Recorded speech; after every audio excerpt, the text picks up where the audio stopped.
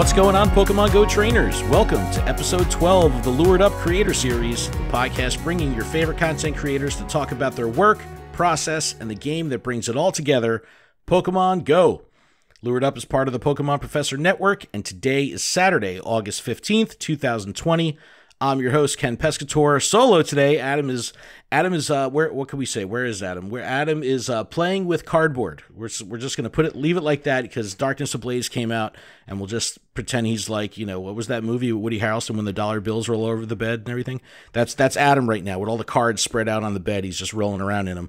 But I'm not alone. We are joined once again by Alfindeol. What's up, man? Welcome to the show. Hey, thanks for having me back. I'm really excited to get to hang out with you. We're gonna miss Adam, I'm sure, but you know what? I think truly we're the winners here because he gets to miss the power out on of me. Two Kens. Exactly, double the Ken with no interference from outside names.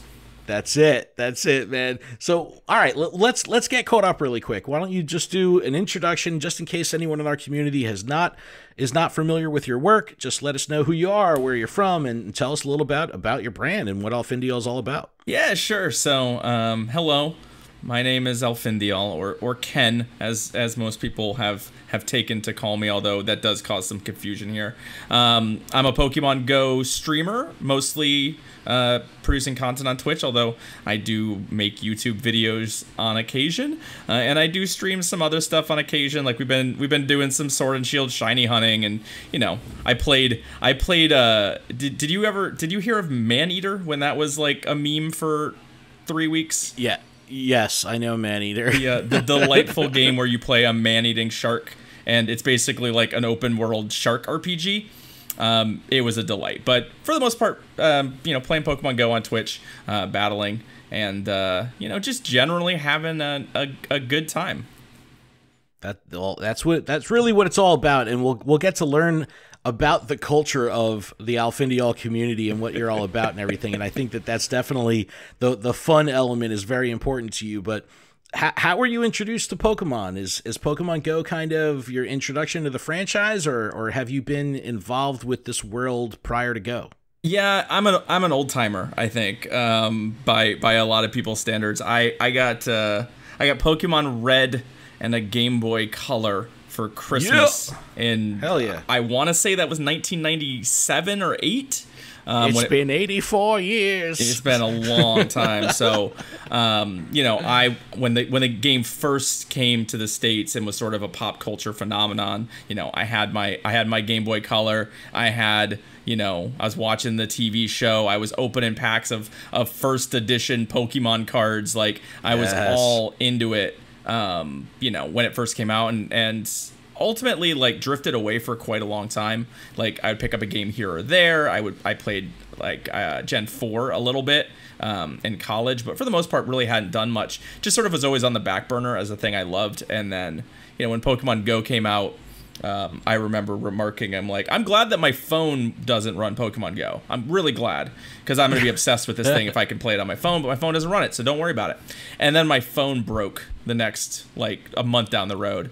And I'm like, well, I guess I should play Pokemon Go, and here I am. You accidentally dropped your phone face down really hard on the street, like, whoopsie. Yeah, I feel like there's some conspiracy theories in my household about what actually happened to that phone. Nice. That's it's like that for a lot of people, you know, especially, I mean, I'm an older guy. I grew up with Pokemon as an adult, you know, but I was always a fan of the franchise, and there were years, the first, you know, 5 years of the franchise, I mean, I was fucking hardcore, like I couldn't be peeled away from it.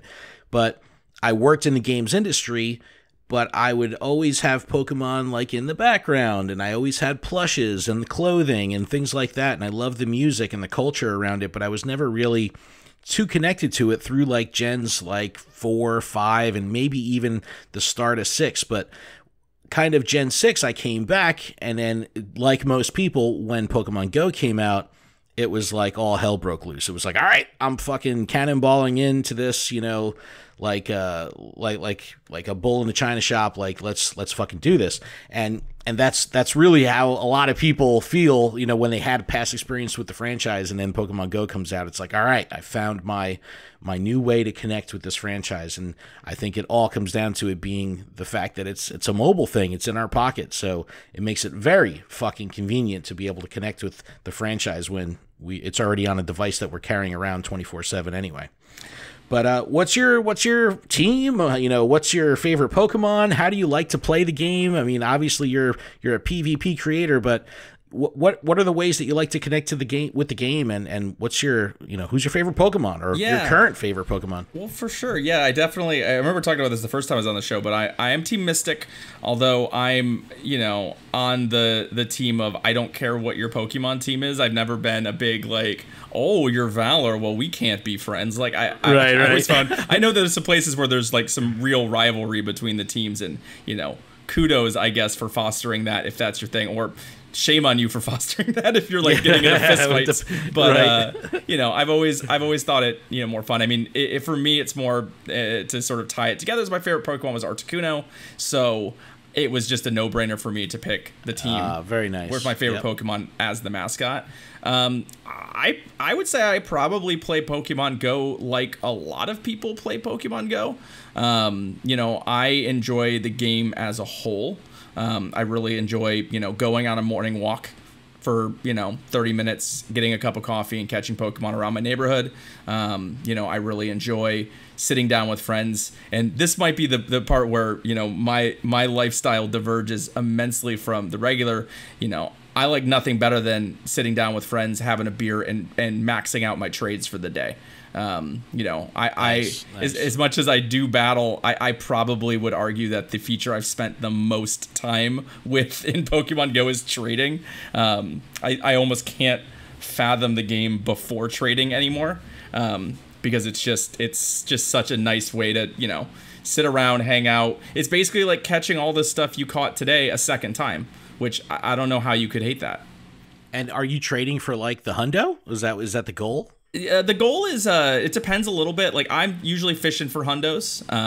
You know, that's usually the end game, but obviously the lucky feature was a big deal when it was released. So depending on what we're trading, sometimes even a lucky is useful. And then I have an oddball collection, which is that I collect lucky level 1s. So specifically level 1s, specifically luckies. And so, you know, I've got a number of members of the community that will hang on to, you know, the level 1s they catch to fish them my way. And, you know, obviously that collection is taking up a lot of inventory space these days, but it's been a lot of fun to sort of have this sort of community project. I keep a spreadsheet with a leaderboard on it. You know, it's something that, you know, is kind of a fun, you know, souvenir. I had a friend today who's up in Seattle from Portland, and we were actually lucky friends. So he contributed his first entry to my lucky level 1 living dex, which was a shiny Phoebus. So I'm pretty excited about that.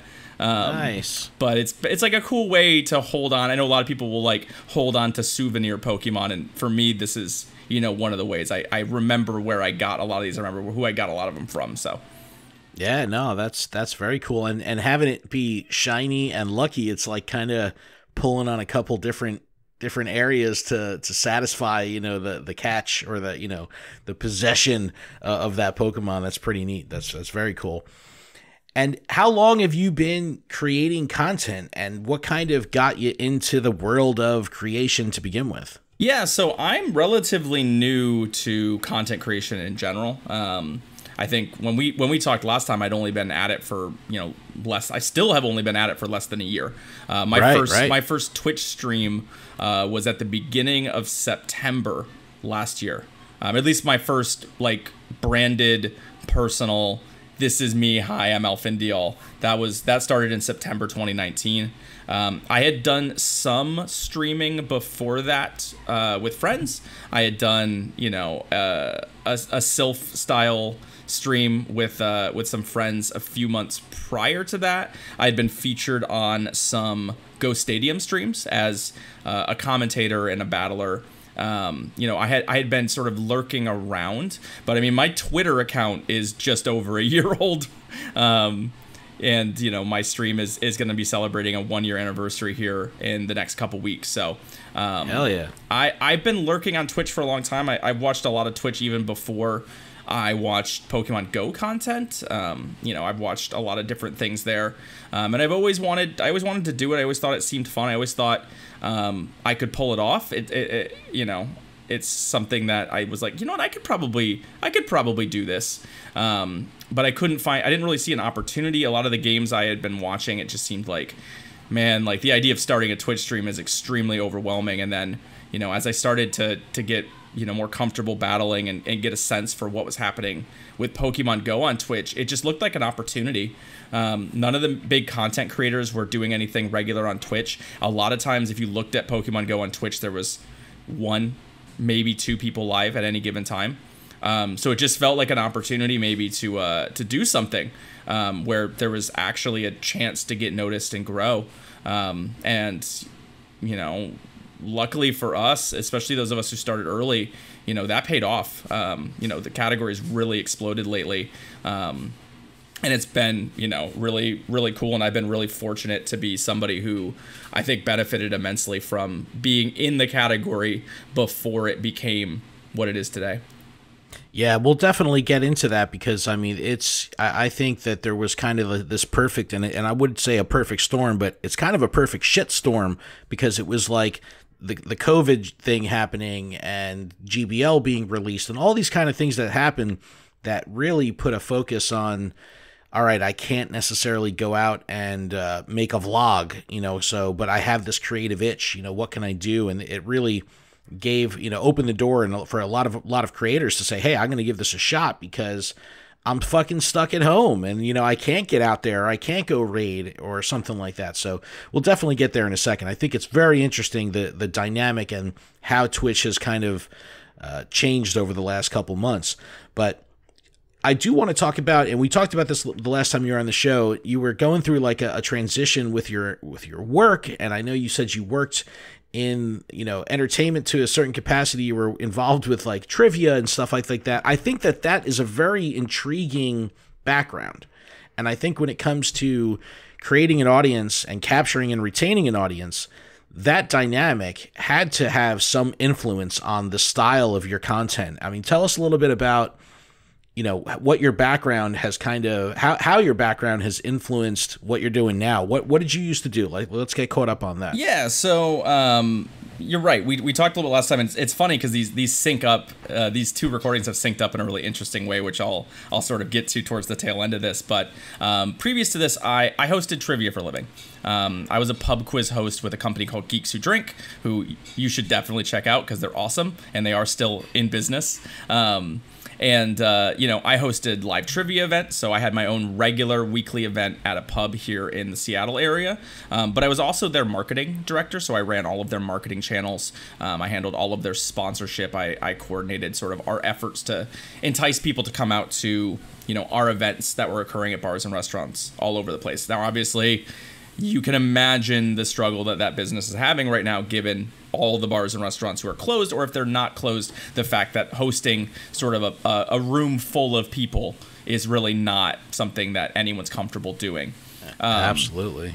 So, you know, for me, one of the things was really helpful, you know, beyond just the marketing experience, was really helpful when it came to like building my own branding and my own Twitch and Twitter presence and all that sort of stuff, was that, you know, hosting a pub quiz is very much about building and developing relationships with people. You know, these people come and they're here for, you know, this event. They might not know you, might be the first time they ever see you, but being able to sort of like engage somebody and turn them from like, oh yeah, I go to trivia every once in a while too, like, no, I'm a regular. Every Thursday at 7:30, I'm in this room, I'm in this seat, and I'm here, and we've become friends. And so for me on Twitch, you know, when anytime somebody comes into our chat whose name I don't recognize, for me that's an opportunity to make a new friend, to bring somebody into our community and to sort of build that relationship. And so that's been really helpful for me. That I think is one of the things that, you know, one I love about Twitch. One of the reasons that I think live streaming is truly, you know, the best way to do content like this. But I have all this practice. I've been doing this for years. I'm used to the idea of, you know, sort of taking in somebody who I don't know and building a relationship with them and sort of fostering a positive community around that. That's, you know, I think, you know, more than anything, my success has a lot to do with the people who have become part of our community. And maybe I'm just, humble is the wrong word, because humble has other connotations. Maybe I'm just an idiot, but I give them more credit than I would give myself. I think the people in my community, my mods, the folks who are active, genuinely bring more to this experience than I do. I'm just the dumb face you all look at as an excuse to sort of hang out together. But ultimately, I probably am a little bit responsible for getting all these people together. But I really do enjoy that aspect. And I think, those years of practice of sort of being able to take people who I've never met or interacted with and sort of make them feel like they're part of a community is something I've got some practice with. But to circle back around on that, last time we recorded, it was right at, I think, very close to the beginning of the whole, COVID pandemic. And at that point, I had lost my job. My job came back, which was great. And then, fittingly, as of about a week and a half ago, my job once again vanished. So I'm back to the full-time content creator grind. But left on amicable terms. I wish, my former employers nothing but the best. But, it now seems like as good a time of any is to try and sort of see if I can prop this thing up and make something of it. Yeah, well, I mean, that's wild. I wasn't even aware that kind of came around and left again. That's pretty wild. I mean, that has to be, as a human adult in the world right now, that's got to be scary as hell, because, having a job and then not having a job and then trying something new and something as volatile as streaming and how that works and how the monetization works with that, and not having benefits and not having this and not having that, and really being your own boss, and there's so much shit to manage. Yeah. I think it's a lot. There's a lot to be concerned with, because there's so much to it. That's really all on your shoulders. How has kind of that been going? And with, like you said, it's kind of fresh again that you're back on that full-time grind. Is it fucking nuts to think about that this is your deal now? Like, yeah, is that wild? So it is a little wild. I think, like, I'm old enough that when I was young and, people were like, well, what do you want to do when you grow up? The idea of playing video games on the internet was not a thing, right? I'm of an age where the idea of a full-time content creator of any variety was not a thing. YouTube wasn't a thing. You could want to be an actor or a movie star or a comedian, but you couldn't be a content creator for something, right? I think in hindsight, had this existed when I was 16, this is exactly what I would have wanted to do. I think this would have spoken to me in the way it does now, where it's like, this is absolutely my dream job. I love working for myself because there's God, what is the phrase I'm looking for? I've got nobody to be sort of responsible for except myself. So if I take a day off, the only person who suffers is me, and all the work I'm doing is for me. And that's really rewarding to me. The one thing that sort of has made this work, two things. One, I have a fantastically supportive partner who is, I have benefits. I'm not worried about losing my benefits in that way. And the other is because of the unique situation where, I had already gotten the Twitch thing off the ground. I was doing okay. I was making some extra cash. So when I lost the job the first time, I started to try and put these things in place. My job came back pretty quick, but in the back of my brain, I knew that there was a possibility that this may dry up. We got a PPE loan, but in 4 months, it may dry up if we don't have a proper revenue stream. So I've spent the last 4 or 5 months starting to kind of get those ducks in a row on the possibility that this may happen. So luckily, when the hammer fell, I was kind of ready. It was already something I had been entertaining the idea of doing, sometime this year anyway. And, I spent, the last few months making sure that I had, been a little more conscious of my budget, saved a little extra money, made sure that, if I got to the point where I needed to make content creation my full-time job, that I had a little bit of a cushion to work with. And now it's just full speed. So, making sure that we're streaming more. I've added a couple days to my weekly stream schedule. I'm producing more YouTube content, and I launched a Patreon. So I'm kind of working on all of the angles. I've been lurking in other creator stuff who I respect, and getting a sense for, how somebody goes from where I'm at, which is honestly more successful than I think I deserve. Will you stop with that?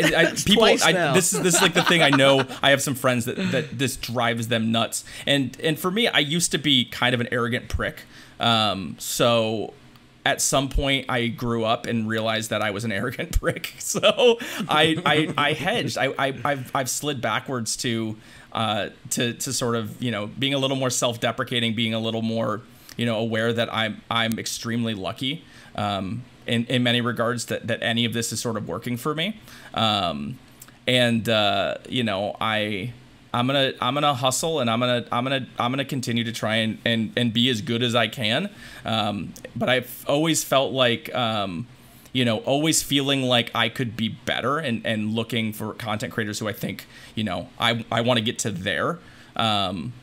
Helps me a lot. If I ever get to that point where I start to feel like, nah, I'm good at this, I think that's when I just slide downhill, because I don't think I'll put in the effort anymore. And I think that's I'm with you there 100%, man. Because I think complacency is one of the worst evils in the world, because as soon as you get that, like you said, it just, you start to deteriorate, because I don't ever want to feel comfortable. I work better in situations where I'm under pressure and I'm under the gun and I have to multitask and I have to wear a million hats and put out fires and all that shit.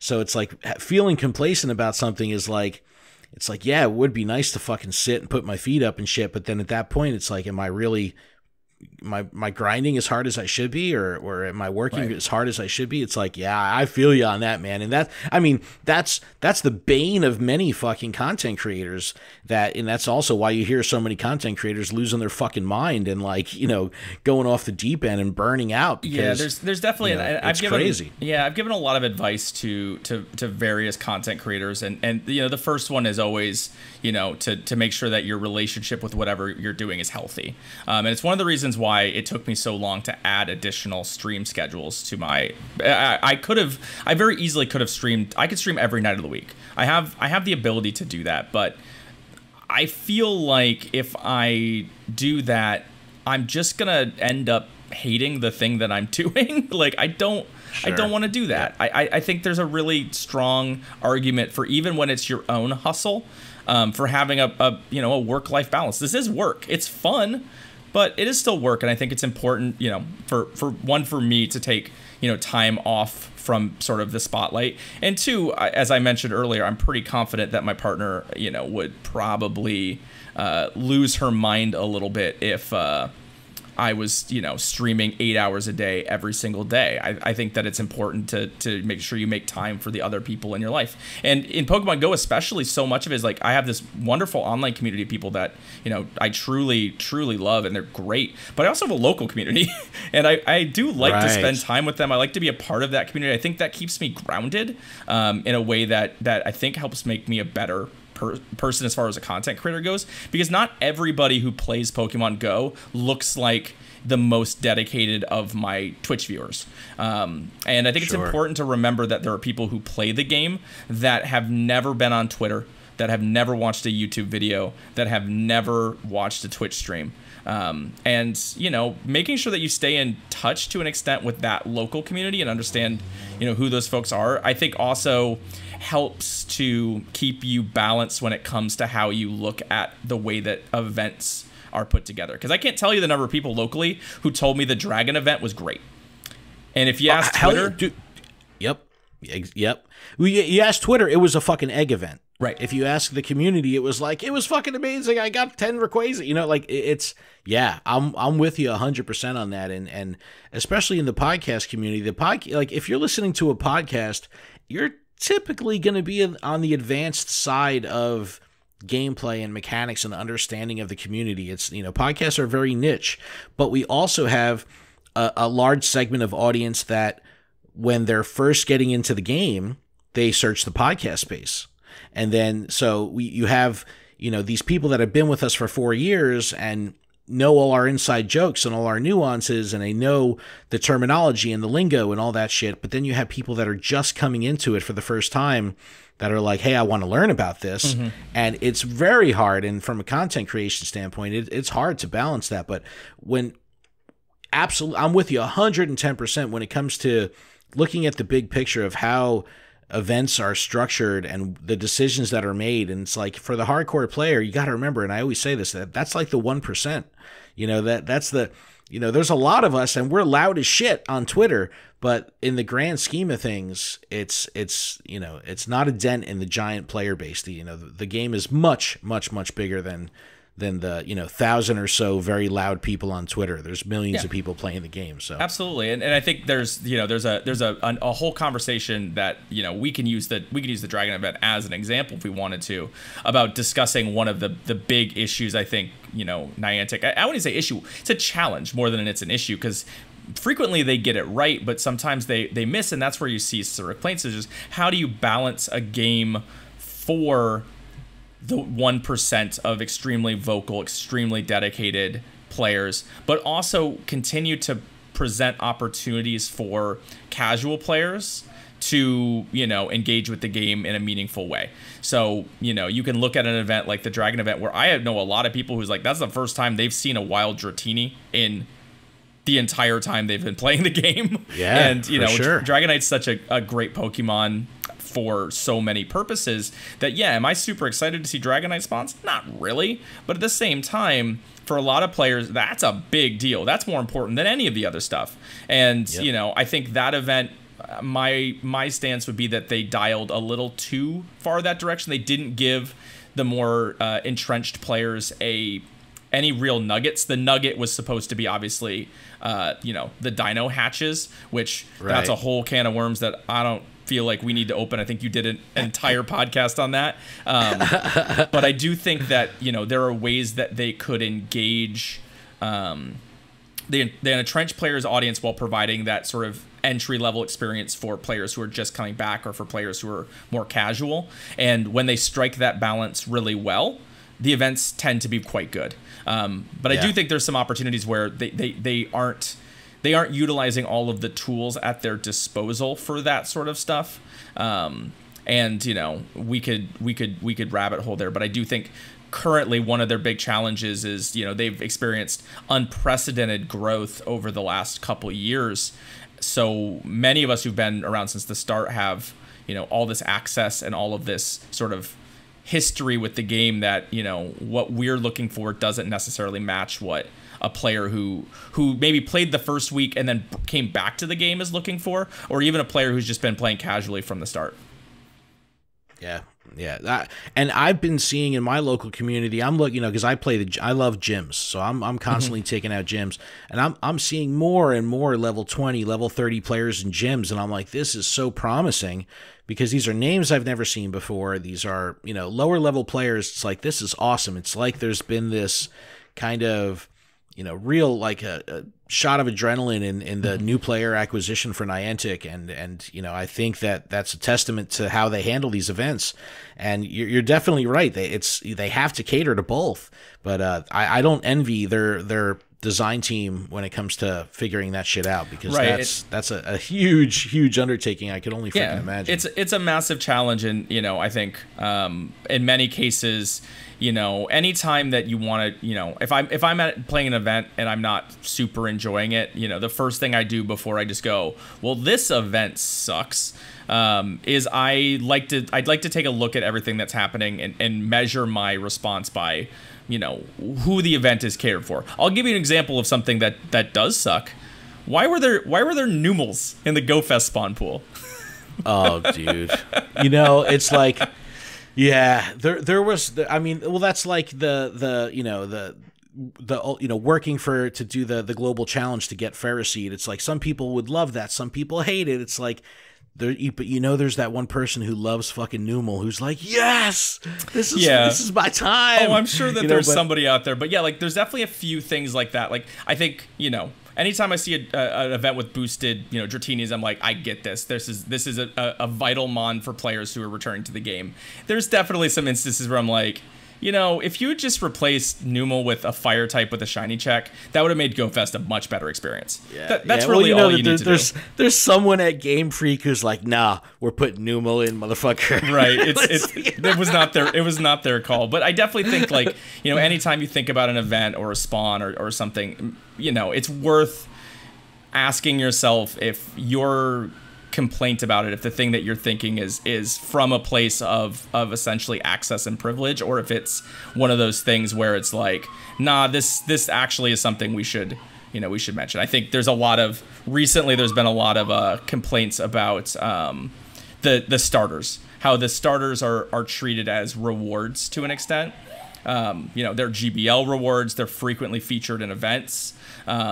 And I think in some cases, I think that's a fair assessment. I think they're overvalued when it comes to their sort of how they're presented. But also, sure. You know what?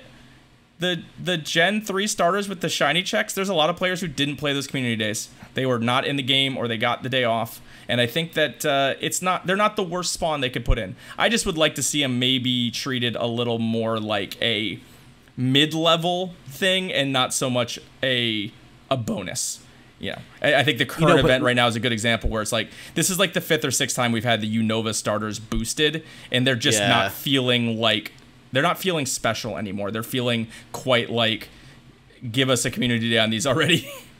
Well, and it's like, and you got to wonder too with those specifically. It's like, fuck, another Tepig. But like, is that like the Pokemon Company saying like, no, these are starters, these are important Pokemon, put them in the fucking game, make it so, Yeah, I'm sure that has something to do with it. Obviously, the starters in every generation are nearly mascots for it. So I get the density of them, but it does feel like it's a little over dialed. And I do know that, again, I live in a big city. I have an opportunity to play a lot and see a lot of spawns. So I know that I see more Tepigs than the average person. It's just in this case, because they've been so common for so long and in so many events, it's just starting to feel like maybe we could take a couple events off from Oshawott, Tepig, and Snivy, please. Yeah, absolutely. All right, well, let me get back to some content stuff here. I do want to talk specifically about Twitch, and a lot of the creators that I've had on over the past couple weeks started on YouTube and have transitioned to Twitch, or have always kind of been on both platforms, but because of the current climate and then that whole thing, vlogging doesn't really line up with where they're at, so now they're focusing on Twitch. So I've always said that I believe, and I'm not, a streamer by any stretch of the means, but I've always said that Twitch kind of gives you a little bit more lateral freedom to not only show your personality, but also have a little bit of a diversification of your content.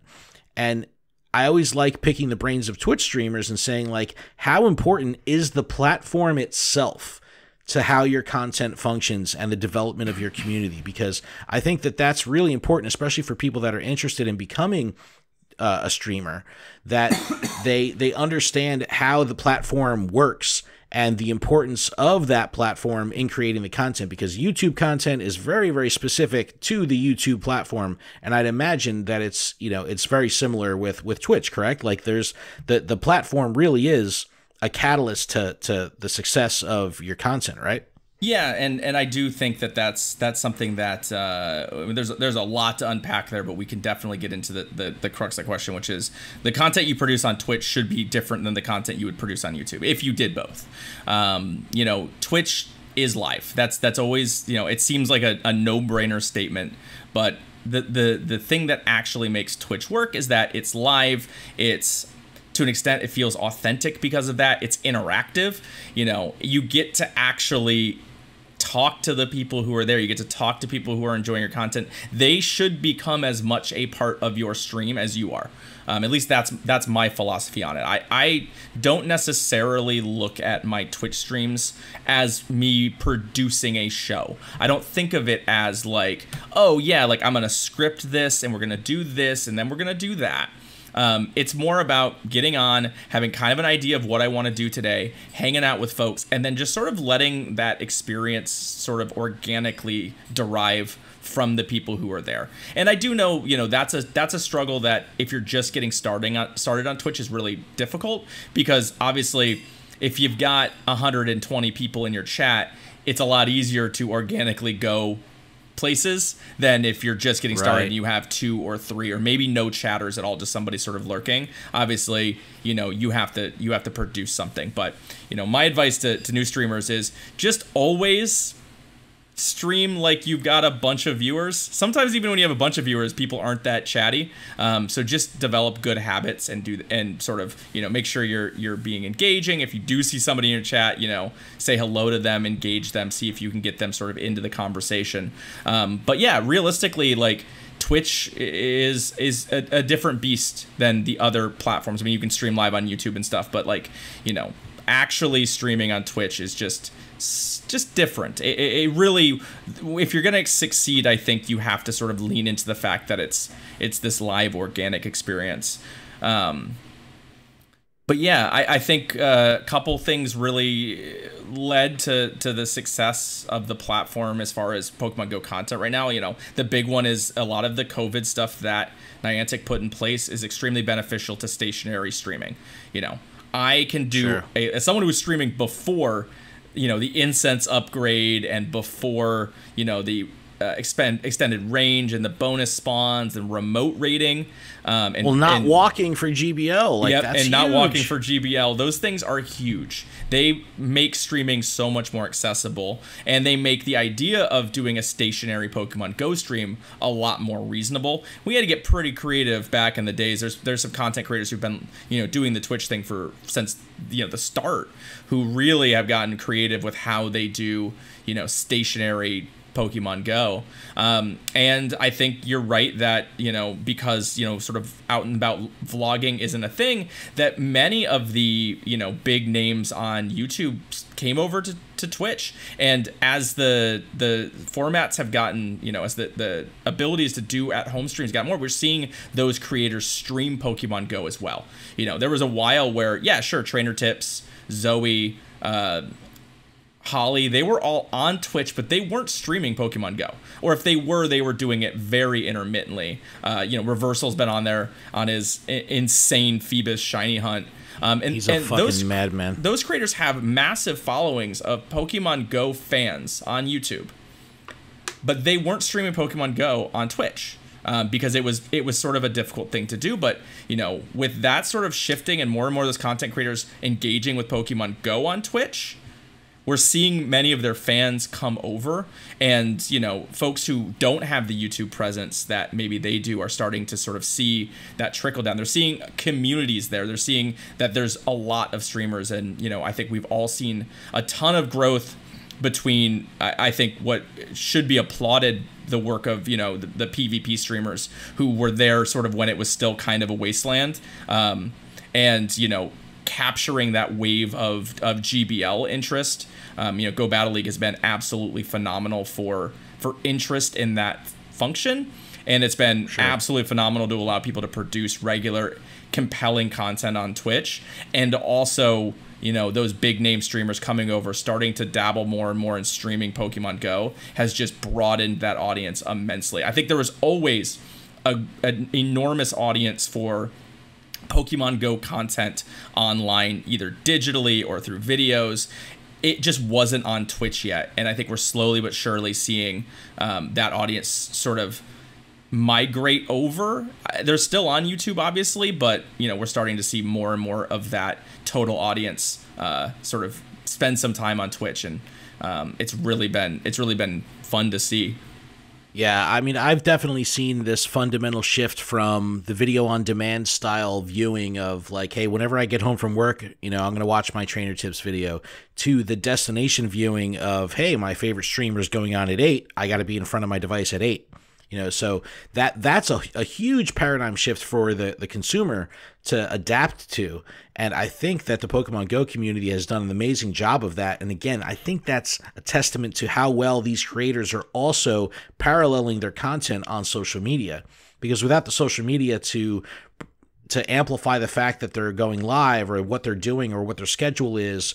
I mean, it's really a very robust demand on the creator to kind of get, oil all the gears to bring that community together and let them know what's going on, because you don't have that luxury of just, you'll watch my video whenever it comes out, or if you happen to get the notification that I'm going online. Like, there's a lot more to it. But your content specifically, I think, is very different than other creators that are doing PvP even. So let's not put into the conversation the Mystic 7 or the trainer tips that might pepper in some PvP here and there, but if they do stream stuff, they might be doing Sword and Shield, and they might have, Pokemon Go on an incense, kind of tucked away in the corner of the stream. But even PvP, I think your content is really unique because you have a very different approach to what makes PvP engaging. And I think that there's plenty of people that are very strict and very academic about their approach to creating content. And, you kind of have, the creators that are this encyclopedia style, lots of data and numbers and crunching and all of that. And then you kind of have your content that comes in and it feels like a fucking party the whole time. And it's like, I'm having a fucking blast. Like, I'm definitely taking my pants off. So it's like, tell us about like your brand of content. Like, what was that kind of important to you in the beginning when you were developing the culture of your community to do something different? Or is this just kind of a natural extension of your personality of what you're trying to do here? I mean, what makes your content so unique? Because it definitely has a different vibe. Yeah, I would say that there's a little bit of both. I mean, I definitely would have described myself as a try-hard. For pre-GBL Sylph Season 1, I was absolutely a tryhard. I think I finished in the top 250 in the world. I was, very close to qualifying for, the World Championship when it happened. Like, I was very much into it, but I kind of reached sort of a burnout about the same time that I started streaming, as far as burnout of like competitive play. And, I definitely still dabbled in competitive play. But for me, the thing is that I've always found that the PvP feature is, to me, the one true fun feature in Pokemon Go. Unlike you, I don't find much engaging about the gym feature. I like walking around and shiny hunting and catching stuff, but truly, that's more of a numbers game, and that's more fun when you're doing it with friends. But PvP felt like, hey, there's the game. There's the game that we've been waiting for. There's actually an engaging way to meaningfully take all of these things in your inventory and do something with them. You do something with them? Like, instead of just being a pile of trophies, I can actually use these things and engage with them, and that's really, really cool. So I've always been really passionate about the fact that I just think the feature is neat. And it's actually how I feel about trading, too, where it's just like, this is a great feature to actually, like, do something other than just accumulate.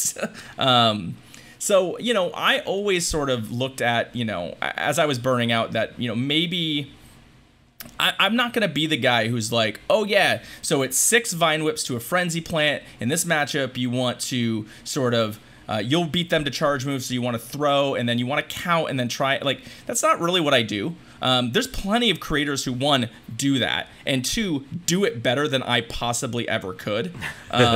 So rather than that, I've always looked, and by accident to an extent, to be sort of the bridge between somebody who's like, hey, PvP seems fun, but boy, that's a little much for me, and, the stream where you become, truly a student of that game and learn the ins and outs. So I've always sort of realized that my what I offer realistically, personally, and as a creator, is that, I'm gonna engage with this feature. I'm gonna use it as a way to engage with you. We're gonna have some fun with it.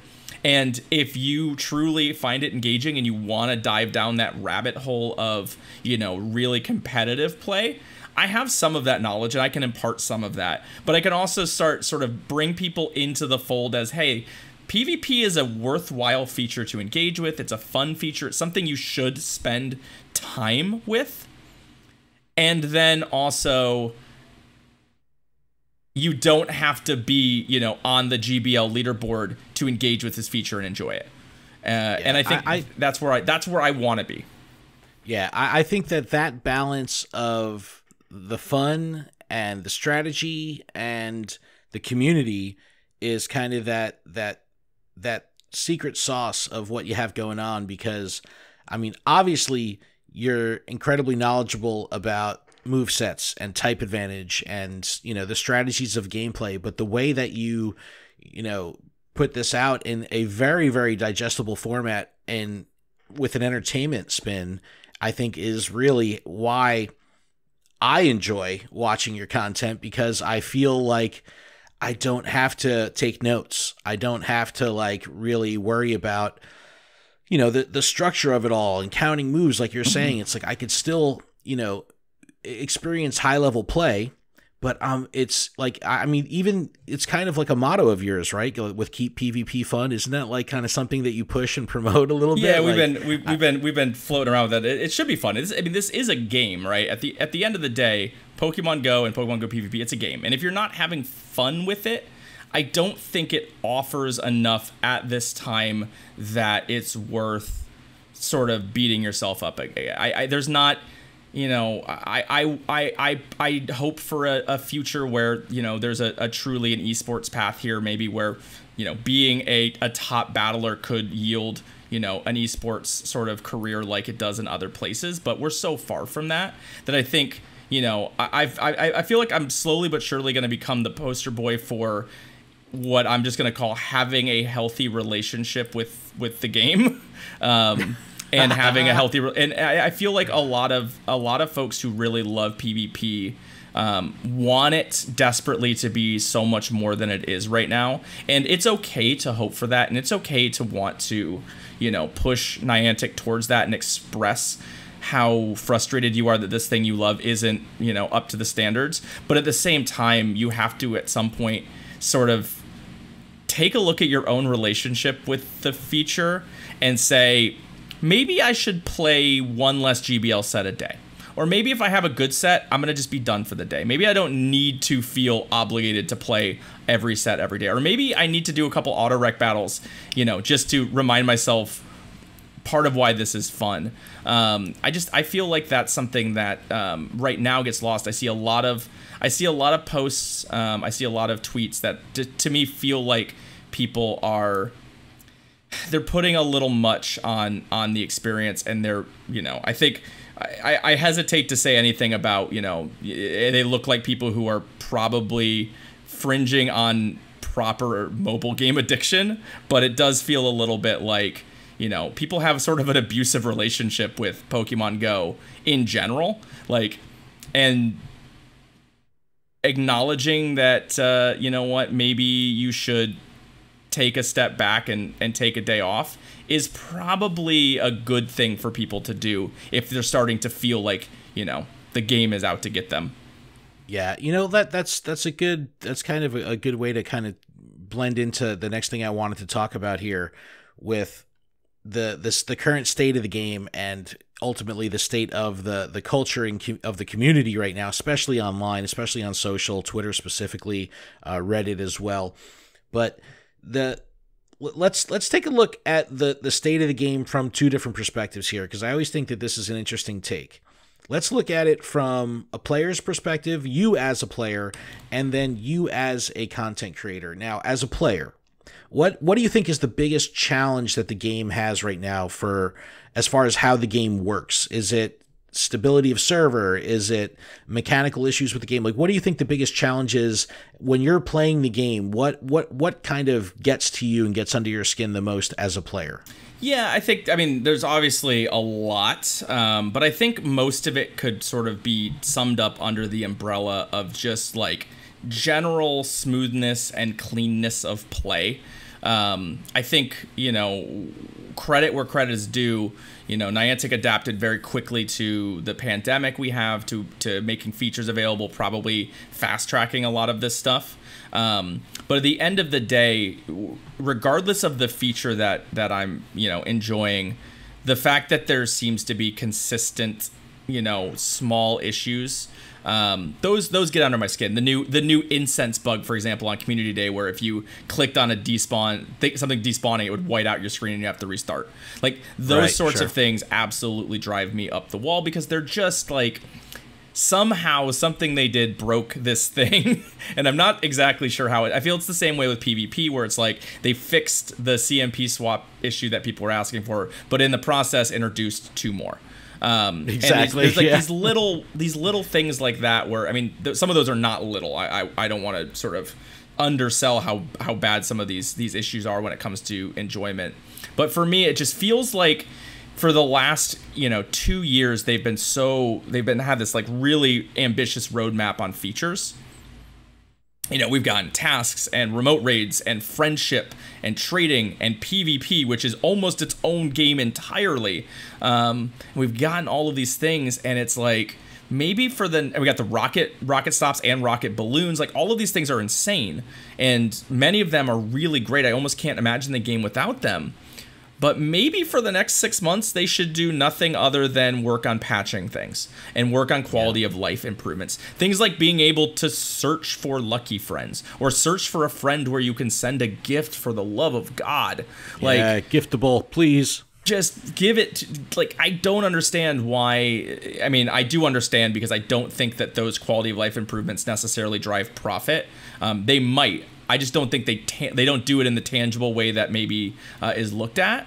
But as a player, those are the sorts of things that bug me. It's that the game is so close to being such a great experience, but there's always these little nagging frustrations, and many of them have been present for so long that it's just like, can we maybe take some time? And I think, the other one that, we'll probably talk about in a little bit, because I think it has a lot to do with the social media stuff, is I would like to see a little bit more transparency, a little more communication from Niantic. I know there are hurdles there, but I think that's what most of the players are craving. They want the company that they've been spending time and money and all of this effort on and energy towards sort of enjoying and loving this product. They want to feel that love returned.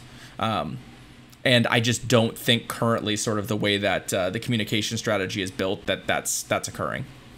Yeah, I think that without a doubt is something that the community is starving for.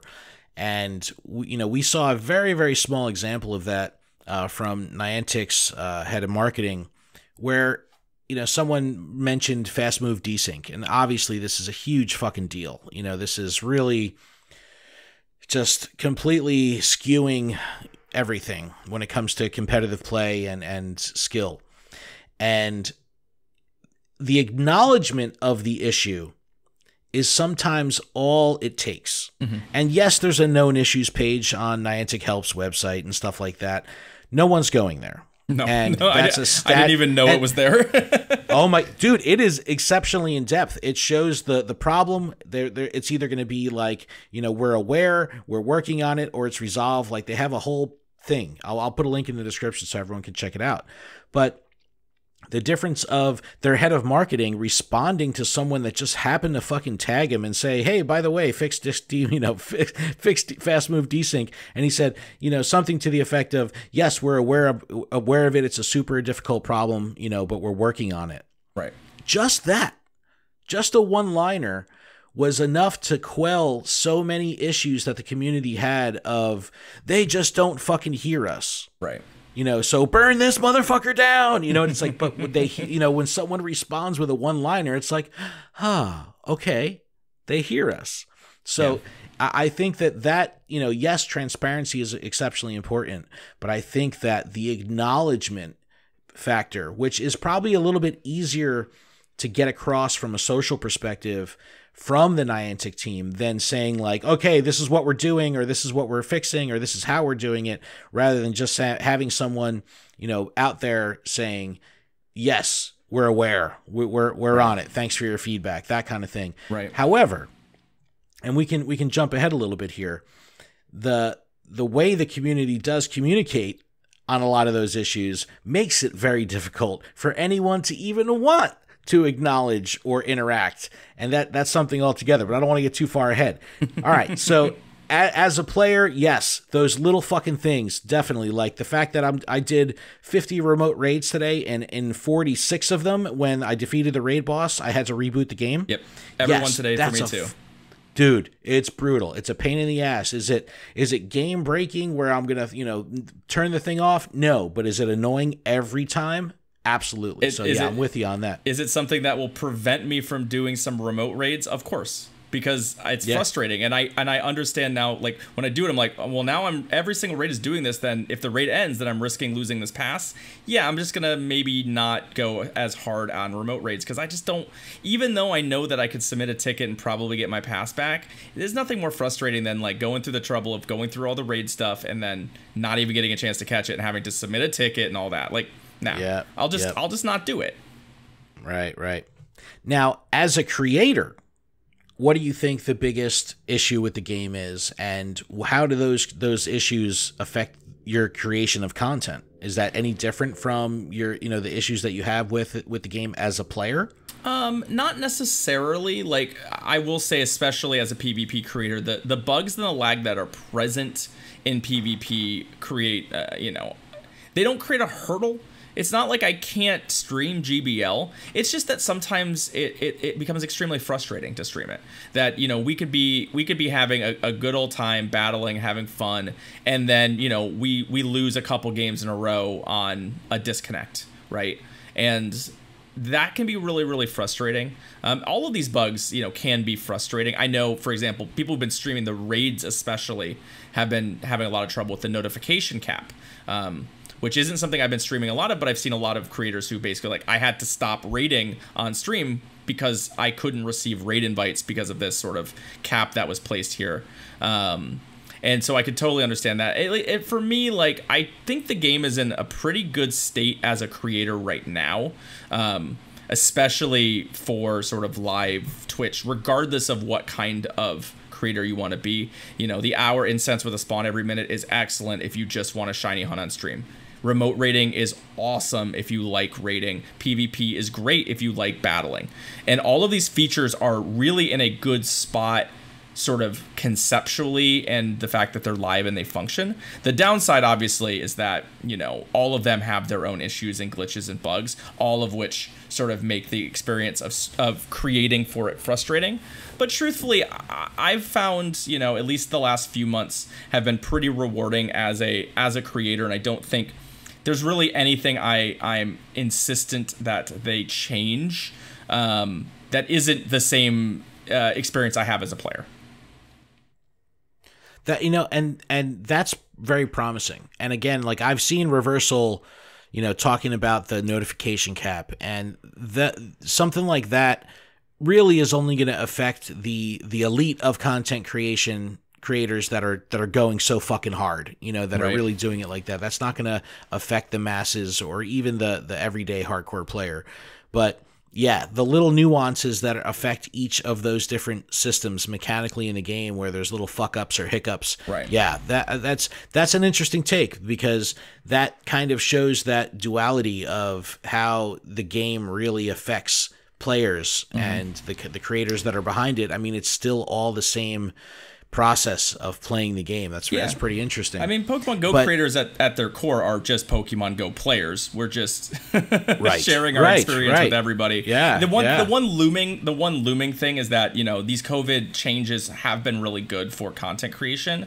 If they roll them back, and I'm thinking especially of the GBL walking requirement, that will likely cause a contraction of the number of people streaming Go Battle League, because honestly, like, I remember the days where, I'm not super keen to throw, premium passes or coins at Go Battle League to just battle in it.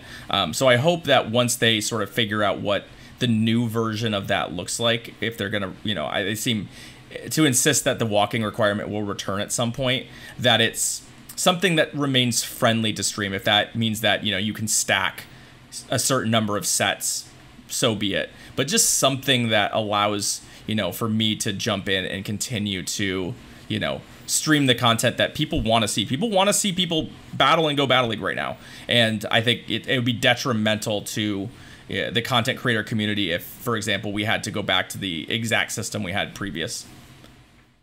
Absolutely. I agree with you 100%. And we've talked about it on Lured Up, where, you know, if it is a matter of them allowing all 5, you know, sets of battles to be stacked. So that way, at least, you know, the person, if they're on a 9 to 5 grind and they're working and they're walking or they're whatever they're doing throughout the course of the day, they're earning towards that payoff of being able to come home and jump on a stream at 8 p.m. and say, all right, I've got 25 battles, you know, ready to go. And not have to invest money into the process of simply being able to play. And yeah, it's I think either way, it's definitely going to have a major impact on not only the volume of content creators, but the quality of it, because people aren't going to be able to do these long ass streams anymore if they're going to have to break it up by either spending money or getting out there and walking. Right. So I'm sure Niantic will iterate on it. I don't think it can ever go back to the old system.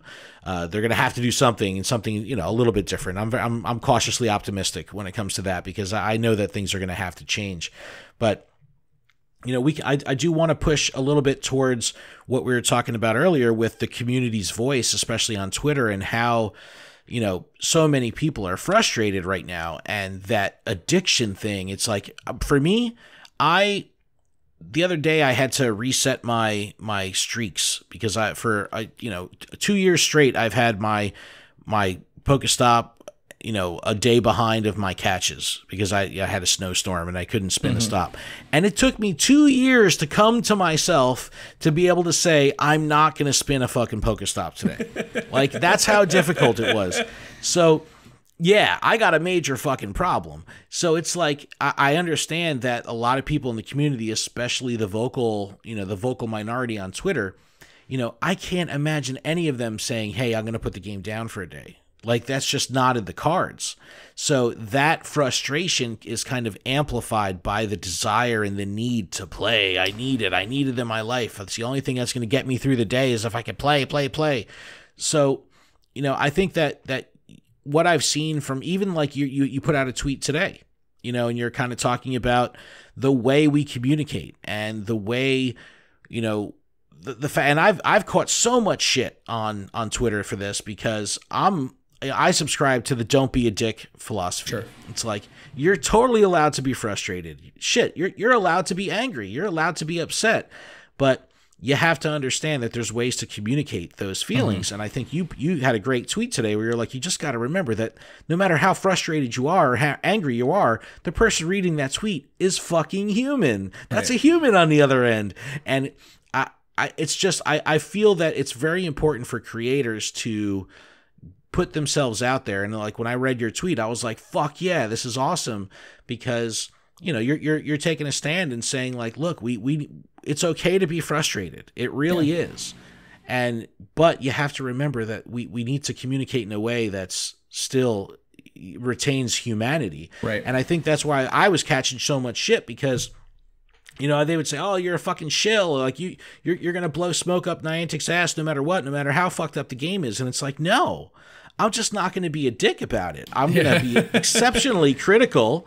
I'm going to be hyper critical over everything. And if something doesn't work, yeah, I'm going to call it out, but I'm not going to take a pot shot about their schooling or their qualifications to work there, or the fact that they don't play the game, you know, like just all these pot shots. Yeah, I've seen that. The old, like, that's always a common refrain on Reddit whenever there's, you know, a bunch of people complain. It's like, I've heard that no one there even plays the game, and come on, my god, we all know that burns my ass. It's total fucking bullshit. A ton of people in Niantic, in fact, I would argue probably a lot of people play, and many of them are probably there because they played and they wanted to make the game better.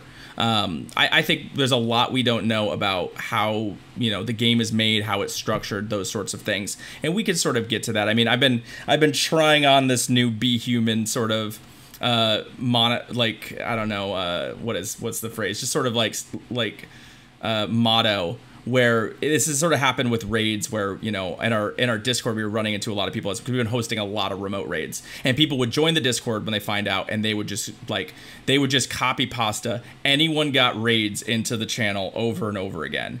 And eventually it was like, you just gotta be human, just for a second, be human. Don't be a robot. Don't be a bot. Act like you're a person.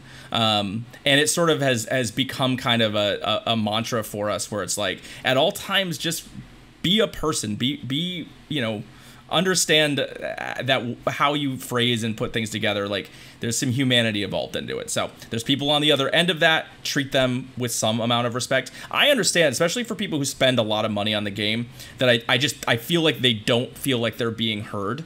And eventually that bubbles over and it boils over. And I think that, especially if you're spending a lot of money on Pokemon Go right now, you've got all kinds of reasons to be frustrated. And you can absolutely and should express your frustration at Niantic for those things. But I also think that, at some point your frustration needs to be expressed constructively, and also, from a place of, I really just want this to be better. Here's what I experienced. Here's how it made me feel. Here's some solutions. I have a customer service background, so like I'm used to being yelled at. I've worked the returns desk at a Best Buy. I know what it is to be yelled at for stupid shit.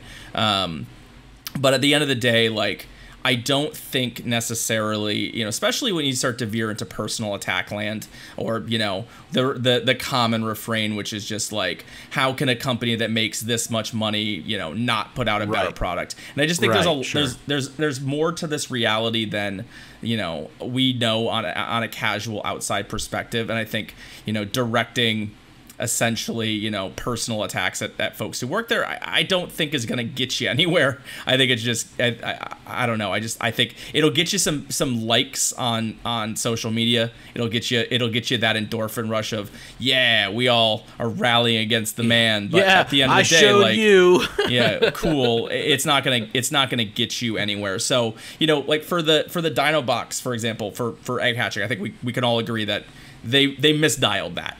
They definitely misdialed the hatch rate. But, the question I posed on social media, which was, would you rather basically have a massively high chance of hatching a shiny but a low chance of hatching a dino at all? Or would you just rather hatch a bunch of dinos even if the shiny chance were super low? And the vote was universally, we just want to see the fucking dinos. And I think that sometimes feedback like that is more helpful. Because I think the way that they built that was probably a good percentage of the dinos that were hatched were shiny. It was just that many people never saw one. And I think that generating feedback from the community, especially on a content creator side, being able to figure out, hey, how do we take something that people are mad about and express it and generate sort of feedback in a way that can be passed on, that actually might result in some philosophical changes? That maybe the answer is that, and I feel this way strongly about the egg pool, that the issue with the egg pool is it's just always too large. That if eggs were more reliably hatching the thing you wanted, even if it wasn't necessarily like in the case of Dino shiny, people would be more inclined to buy more incubators, because when you can ensure the incubator result to an extent, people are going to be happier. Like most of the time, I think if they wanted to sell the most incubators, they should just make, give it the regular shiny hatch rate, maybe 1 in 400, I don't care. But if every single egg had a dino in it, you would have had less complaining. You would have had people complaining about the shiny rate, but at least they knew what they were getting when they bought their incubator. As opposed to what, I think we're seeing a lot of conversation about odds disclosure and loot boxes, which, I think it would be good to disclose the odds of that sort of stuff so people could make smarter decisions. But I think that finding a way to take something that could very easily be phrased feedback as, hey, look at this scummy company scumming us, those scum lords, and taking okay, here's the thing we don't like. How would we prefer this to be done in the future? Is just a much more helpful and beneficial way to get that feedback there. Express frustration. I'm frustrated that I bought a box of incubators, I didn't hatch a dino. I really do feel like we've earned this reward, and these should be more common. Here's something that I think would be better. There's your tweet. Yeah. I agree with you 100%. And, it's very important to, for, again, this vocal minority on Twitter. And what stinks a little bit about it is it creates when you see this negativity, and you know the person that's putting that out there in the world gets that endorphin rush, right? They get that rush of you know, keyboard warrior fucking, you know, whatever, machismo. It's like they do that, and then someone reads it, and then they feel it, and it's like they're sharpening the fucking pitchfork, and then the next person's like, I got a fucking torch, and the next person's got a sword, and it's like before you know it, you have this mob mentality where everyone's just fucking going in. And it's like, whoa, like everyone needs to fucking chill out. Like you're losing sight. And I do think that is, you know, I had mentioned it the first time and on the thread that you had put out, that I think a lot of that is folks who are heavily invested in the game, both emotionally and financially in some cases, not feeling like they're being heard because of, you know, the corporate sort of strategy, which is or the limitation of, you know, not being able to really properly interface with the community. I think that's kind of an interesting thing, like that, you know, what you're seeing, you know, the folks who do work at Niantic who are getting sort of more active personally on social media. It's actually sort of helping to alleviate that a little bit. But at the end of the day, you know, I think people crave that interaction. They crave the ability to sort of get the one-to-one, and that's just not possible when it comes to, you know, the size and scope of this. But at the same time, I think that you're seeing the sort of totaling of all of these years of feeling like you're just not being heard, of this issue existing and it not being fixed. And I think eventually you can do nothing other then get there. If you have a healthy relationship to the game, a really healthy relationship, what ends up happening is you probably drift away from the game. I think we have a lot of folks who have borderline unhealthy relationships to the game, and I say this from a place with love. I love many people, and I probably have a borderline unhealthy relationship with the game. I'll be the first one to say, like, but no, man, it's like if I'm taking a shit between wipes, I'm fucking picking up the phone, dude. It's like I can't stop. Yeah, so the answer is that I think, like, you know, everyone involved needs to probably, and I think, you know, every time you have a harshly negative feeling about something, every time you lag out of a GBL battle and you're like, fuck this game, throwing your phone down, you should probably stop for a second and go, all right, maybe I should, you know, step away from it for the rest of the day. Maybe I don't need to play this anymore. Maybe I can go do something else. And, you know, if you want to express that frustration, do it. But yeah, give it like 10 minutes of cooldown. I just feel like that's, you know, was going to help us build a better community at the end of the day. One where ultimately, you know, if I were speaking as somebody who ran a marketing department for a company, if the people enjoying my product were sort of this angry all the time, I wouldn't want a one-to-one interface with them anyway, right? You don't necessarily want to start opening more of those doors. Like, you know, I think that a Q&A directly with developers on Pokemon Go would be an amazing experience. Be able to basically ask them questions about specific things. What are the goals of this? What are the plans? That sort of stuff. But given the way the community expresses feedback currently, that's never going to happen. So at some point, something's got to give, right? Some point, you know, we as a community need to go, all right, let's figure out how we more, you know, are more measured in our feedback. And if we can do that, maybe that'll start to open the door for more direct responses to our feedback. Because if it's all going to be just sort of pure hostility, then you're never going to be able to, from the corporate side, you're never going to be able to really engage because you're opening the door to more of that. Man, it's very refreshing to hear, and I think that only good stuff can come from that mindset. And I think that, you know, having creators that have communities and have an audience that feel this way and are overt about sharing that style, I think it's very important. And I think you hit the nail on the head with the kind of AMA style thing, and because not only does that provide community interaction, but it also gives some degree of transparency and awareness for both sides of the fence. And but to your same point, yeah, if you're bringing, you know, torches and pitchforks to the AMA, you're not going to be heard. Right. But if you bring, a reasonable, logical question, even if it's rooted in frustration, there, but that type of thing, I think, we just saw something very similar on Reddit with Casey from Niantic, who did it for Wayfarer. And it was a bit of a bloodbath. But guess what? They were in there, and they made it happen. And the community, like, the thread blew the fuck up, and there were so many people interacting, and it was great. And it was, it got people talking. And after the whole thing ended, it was like, when are we doing this again? Like, I have more questions. And it's like, that was it. It started facilitating this very healthy culture of, okay, this is how we can communicate. Right. And I think that really, there needs to be a big paradigm shift on Twitter. Yeah, I really want to see more of that. And I we're in this awkward, like, sort of standoff here where I think on the corporate side, it's hard to really open those doors for communication because, of how hostile the community has been at times. And on our side, for, the community, I totally understand the anger. Like, I would say that one of the things that I, would definitely is, like, I understand. I've felt genuinely angry at the game on occasion. And I think that there definitely are legitimate critiques being leveled towards Niantic on those angles. But I also think that, like, at some point you just have to sort of take a deep breath and go, all right, how do I actually get what I want?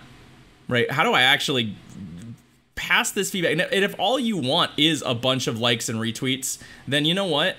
I guess that's what you're getting, what you want, and maybe that is for some people. But I think, like, most of the people who are voicing their complaints loudly would like to see improvements and change. They care. They genuinely do care, and they want it. But it's definitely been, it's been pretty rough. And I definitely feel like at the end of the day, just making sure that, if you think something is broken in Pokemon Go, it doesn't matter how much you want it to be great, maybe try and engage with that feature a little less. If you find GBL frustrating because of the lag and the bugs, maybe realize that it's not worth your time to GBL.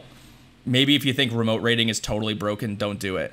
Like, I think on one hand, that'll also send a more direct message. I'm confident that Niantic is looking at the number of people who are doing stuff. So when they share something like 1 billion GBL battles happened, then that is a successful feature. And right. At some point, what they're going to actually respond to is people saying, you know what? This feature isn't ready for me to enjoy it. So I'm just going to go ahead and abstain. Yeah, I think you're absolutely right, and it's a paradigm shift. It's a fundamental shift in the way people approach the game, and that's not an easy switch to flip in a lot of minds, because it takes a lot to be able to walk away. Because there is this addictive quality that is kind of this silent thing going on here, and it's like, yeah, man, that's a tough one, but I think that's great perspective. And as we kind of wrap up here, I think it's very important that this conversation is being had, and I think that we gotta, I always encourage the community to continue these conversations online, continue them with their local groups, and get people's vibes and figure out where their community is and share that feedback, because it's important that all this stuff gets pushed as far up the food chain as possible, but like you just detailed, in a manner that's constructive and gives options. And it's, if you're only looking for the likes and the clicks, it's like, all right, I'm not, I guess I can't stop you, but don't really ask for change then, because it ain't gonna happen like that.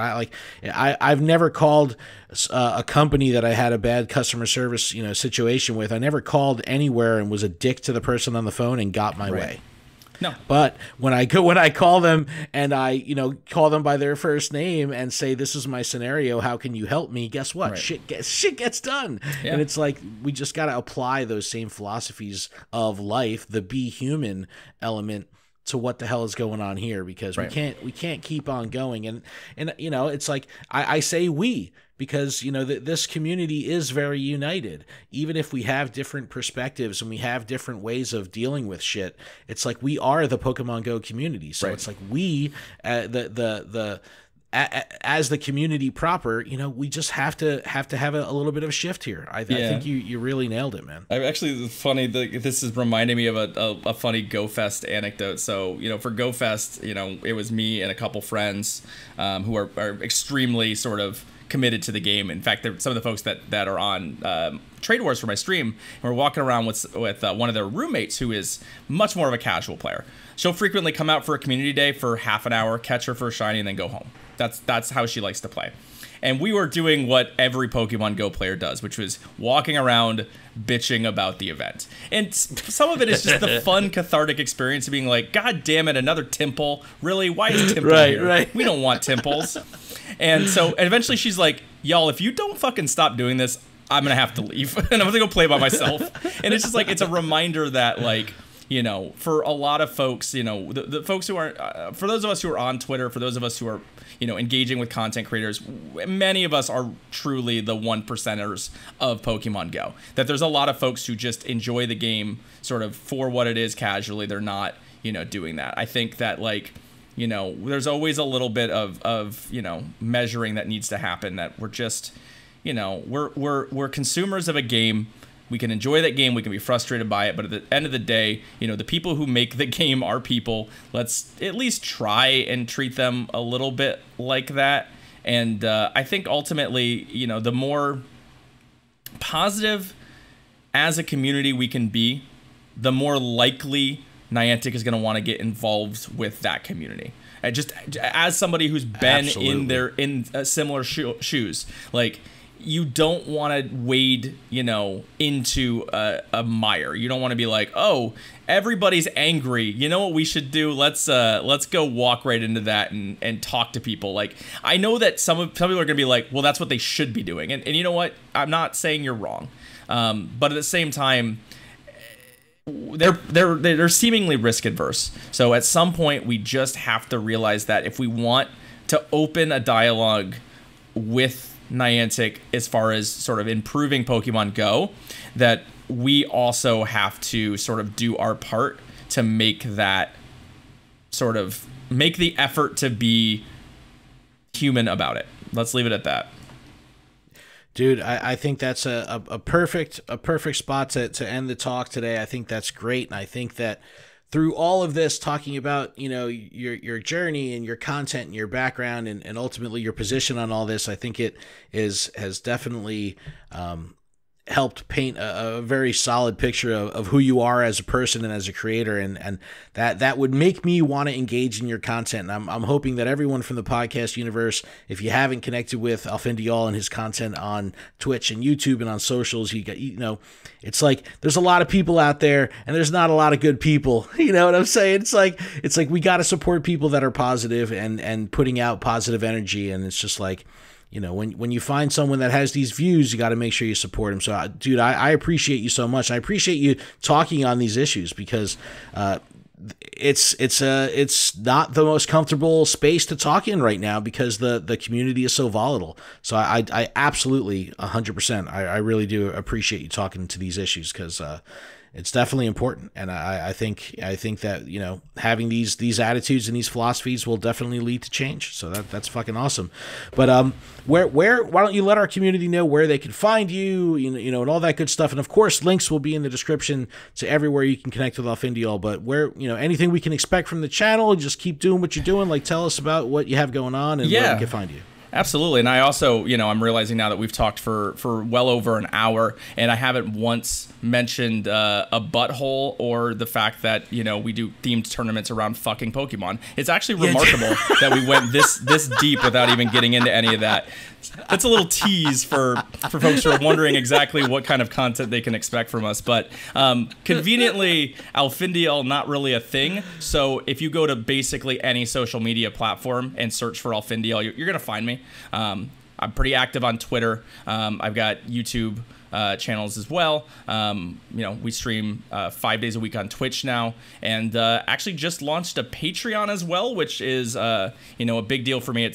I've joked a little bit about it's one of the more uncomfortable things I've done, because ultimately sort of pricing your own time and sort of the like at some point I'm pricing your ability to hang out with me, and it feels weird to ask for people to do that. But at the same time, it's one of those things where as I transition try and do this full time, I'm looking for opportunities to sort of be able to engage with people on a different level than what I do when I stream on Twitch or with the videos I put on YouTube. So that's just launched. All that information is obviously on my Twitter is probably the best place to find it. But reasonably, the plan is to keep sort of growing as a creator, to keep branching out, to keep coming up with stupid ideas and seeing if they work. So, especially on Twitch, I've got a lot of bad ideas coming down the pipeline as far as ways to enjoy Pokemon Go, and hopefully over the next couple months you'll get to see some of those come to life. Well, I'm very proud to say that I'm officially a Bhatt fan as Woohoo! of about 10 seconds ago. Yeah. Yes, he's got a tear on his Patreon. He's a Bhatt fan. It's like, such yes. a child. Well, dude, thank you so much for coming on the show. I really appreciate it. I look forward to a time when the world is in a better place and we could fucking hang out and have a beer and do some trades, man, because I'd love to be able to do that and all that good stuff. But I look forward to hanging out with your community and your streams, man. It's always a good fucking time on your streams. Thank you so much for coming on the show. I appreciate you having me back. Awesome. And everyone else, thank you so much for checking this out. This is the Lured Up Podcast Creator Series. Please check out luredup.com for everything that's going on at the show, PokemonProfessor.com for everything that's going on at the network. And next week, we have G2G.media coming on the show, so definitely check out that. And we have, we just put out, we'll have our Go Stadium Roundtable coming out this week as well that we recorded live on Twitch last week. So got a lot of stuff going on. Just check out luredup.com to stay up to date. And once again, Ken, Alfindeol, thank you so much for coming on the show. Keep training, trainers. We'll see you next week.